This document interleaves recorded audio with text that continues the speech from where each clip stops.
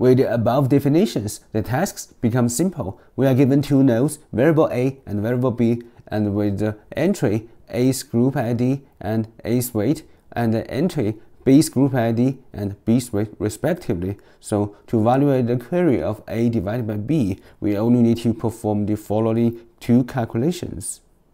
If A's group ID is equal to B's group ID, then these two must belong to the same group. Then there must exist a path between them. So if the above condition holds, then we just calculate A's weight divided by B's weight, or just by dividing over the relative weights that are assigned to the variable, then we can obtain the result of A divided by B in the end. So now, all of them boil down to how we can build the above table with the help of union find algorithm. Again, let's try to use the same example as we presented before. Let's say we have two equations as our input, namely A divided by B is 2, B divided by C is 3. So initially, the entry for each variable would look like this. Well, the group ID of each variable is the variable itself, and the weight of each variable is 1. So each variable will form a group on its own, since there's no relationship among them at the first moment. Now, if we want to process the equation A divided by B is 2, we can just use the union operation by joining the two groups that variables A and B belong to. Now, we would obtain the results as shown in this graph. So more precisely, we just attach the group of dividend A to one of the divisor B. So meanwhile, we will also update the relative weight of the group A to reflect the ratio between these two variables. Similarly, we'll continue to process the equation of B divided by C is 3, just using the union operation by joining the groups of B and C together. So similarly, we just attach the group of dividend B to one of the divisors C, so that we can update the weights of the group B to reflect the ratio between these two variables. As one might notice, there is some inconsistency in the above graph. For example, the group ID of the variable A should be C, and the weight of the variable A should be 6 rather than 2. So indeed, these inconsistencies are expected. The magic happened when we invoked find operation on the variable A. Well, the chain reaction would trigger to update the group ID and weight along the chain. Once the lazy evaluation of the find method is triggered, the state of the nodes along the chain would be updated, and eventually they will become consistent. So the mechanism of the update is fairly similar with the depth-first search traversal. Now, here are the adaptations that we will do, or more precisely, here are a few behaviors that our customized unified data structure would possess at the end. So first of all, initially, we just try to build a table which contains an entry for each node in the graph with the help of the union find.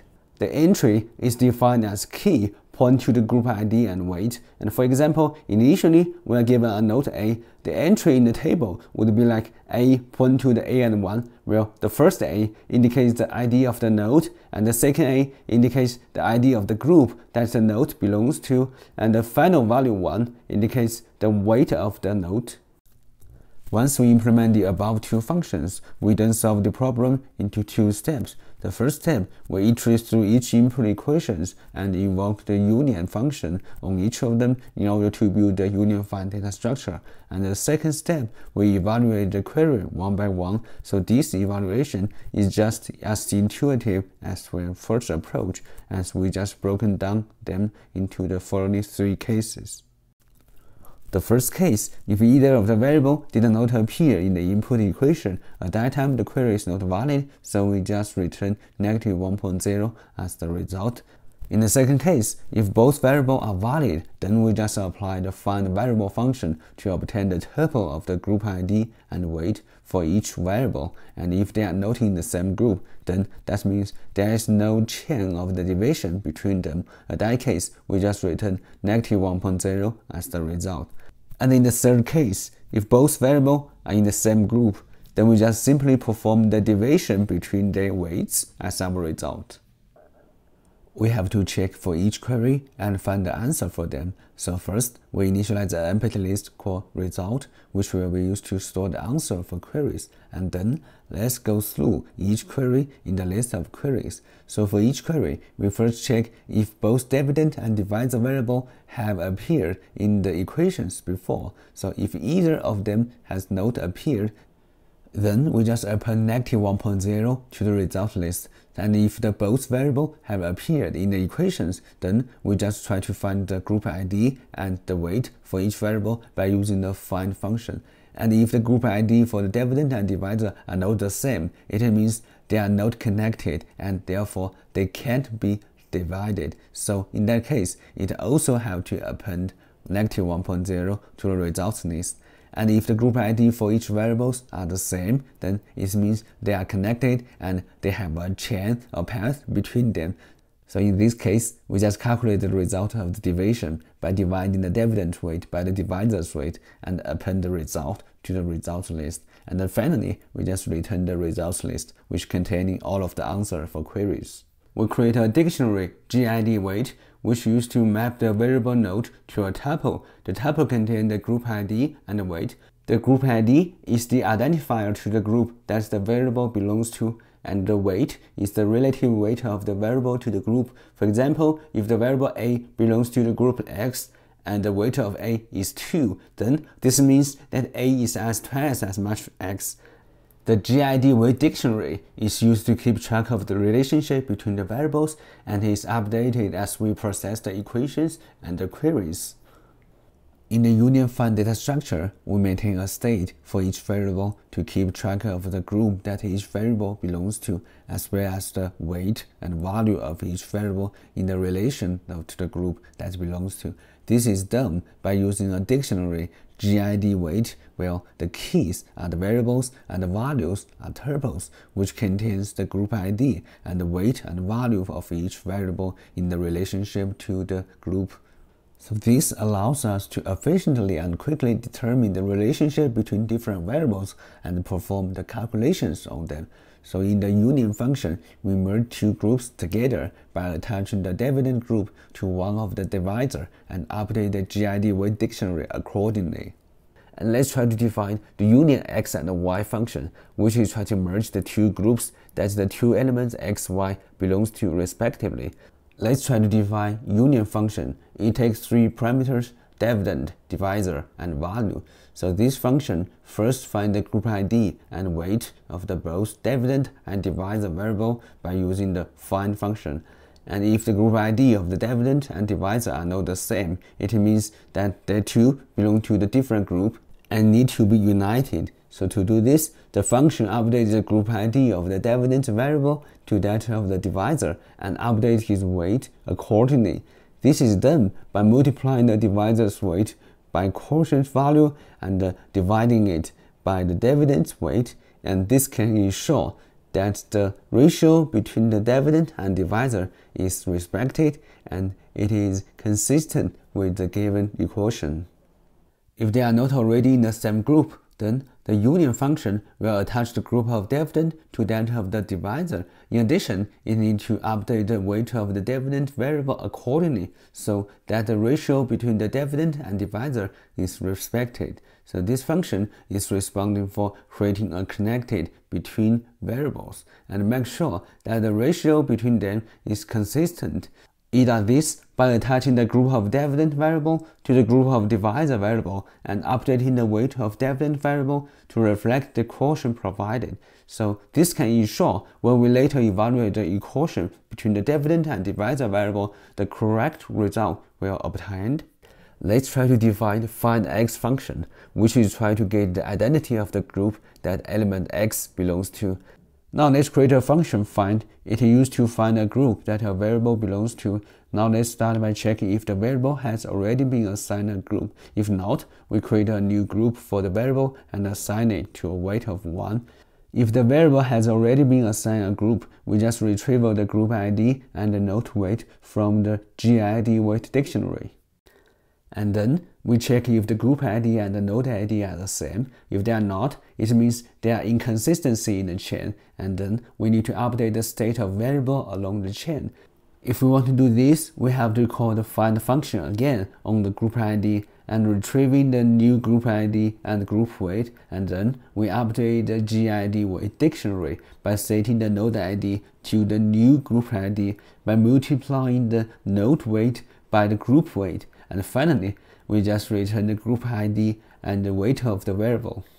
We update the group ID and the weight of variable in the GID weight dictionary, so the group ID is set to new group ID, which is the variable being merged with, and the weight of the variable is also updated by multiplying it with the group weight, which is the weight of the group that the variable is being merged with. So this is done to ensure that the ratio between the variable is maintained. Let's talk about find variable function. This function will return the group ID that variable belongs to, and moreover, this function will also update the state of variable along the chain. So if there are any discrepancy, this means that if the function finds the group ID of the variable does not match the current group ID of the variable, it will update the group ID and the weight of the variable to match the group ID and the weight of the group that a variable belongs to. This is known as lazy updates, as this update is only made when we are needed, right? So rather than updating all of the variables in the group at once, so this will help us to optimize the performance of this algorithm. Let's analyze the complexity. Since we just applied the union-find data structure in our algorithm, we would like to start with a statement on the time complexity of this data structure. This statement is, if we have m operations, either union or find, we just apply them to n elements. So the total runtime is m multiplied by log of n, where the log is the iterative logarithm. In our case, the maximum number of elements in the union-find data structure is equal to twice of the number of equations. For example, each equation introduced to two new variables. We let n be the number of input equations and let m be the number of queries. First of all, we just iterate through each input equations and invoke union upon it. So as a result, the overall time complexity of this step is O of n multiplied by log n. And the second step, we just evaluate the query one by one. So for each evaluation, we invoke the find function at most twice. So therefore, the overall time complexity of this step is O of m multiplied by log of n. So to sum up, the total time complexity of this algorithm is O of m plus n multiplied by log of n time, as we should notice that compared with depth-first search and breadth-first search approach, the union-find data structure is more efficient for the repetitive redundant query scenario. Once we evaluate the query with union-find, then all the subsequent repetitive query or any query that has overlapping with the previous query in terms of variable group that can be evaluated in constant time. So for instance, in the above example, once the query of a divided by c is evaluated, then if later we want to evaluate a divided by b, we could instantly obtain the states of variables a and b without triggering any chain update again. While in the depth-first search or breadth-first search approaches, the cost of evaluating each query is independent for each other. The space complexity of our union-find data structure is O of n, well, because we maintain a state for each variable, and this is because we use a dictionary, GID weight, to store the group ID and the weight for each variable, so the size of the dictionary is determined by the number of the unique variables in this input, which is n. As we add more variables to the dictionary, the space complexity will increase linearly with n. Since the find function is implemented with recursion, there would be some additional memory consumption in the function called stack, which would amount to O of n. Therefore, the overall space complexity is O of n. So in the worst case scenario, where all of the variables are different and there's no common equations to group them together, so this is because we need to maintain a state for each variable in the form of dictionary, which has size of n space.